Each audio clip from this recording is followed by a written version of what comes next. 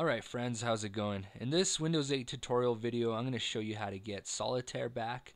It turns out that Windows decided not to include Solitaire on their new Windows 8 operating system, but it's okay. I'm going to show you how to get it back on here. So the first thing we got to do is we got to go to the store. So click on the store tile here on the start screen, and it's going to bring you to the store here. Now if you notice, there really isn't no search box on here, but don't worry. All you really got to do is just type in Solitaire. Just type it in. And it's going to bring up the search box to the right here. That's how that works. Just type it in and then it'll bring it up. Now, it's not going to show you search results right away. What you got to do, and this is important because this is confusing, just click on the store button here. So click on that and there we go. Now it shows the search results. So that's important.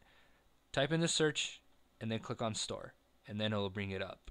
I know it takes a couple steps to get here, but that's how you do it, okay? And what I'm going to choose here is Simple Solitaire because it looks more like the old one. So I'm going to click on that one. You can choose whichever one you want. Some are free, some do cost. So here it's going to show you a screenshot how it looks. Looks good to me. So go ahead and click Install on the left here. And it's going to start to install it. Now, it might prompt you on the upper right hand corner here that it's installing it. And there it is, it's installed. Just go ahead and click on it. And let's open it up.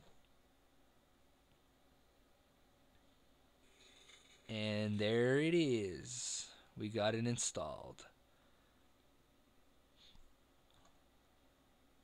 And there you go. And if you want a new game, just click on New Game here. You could choose what you want to do. Click on play it and it'll play a new hand there. Alright, and that's how you install Solitaire. Now it's gonna, when you look at the start screen, it's gonna be here. So if you want to play it, it's just gonna be right there. It's gonna add it to your tiles here. Just click on it and it'll bring it up. Alright, and that's it. That's how you get Solitaire back on your computer. Hopefully this tutorial has helped all you guys that are fans of Solitaire and really like to play the game. And you have a good rest of your day, and thanks for watching.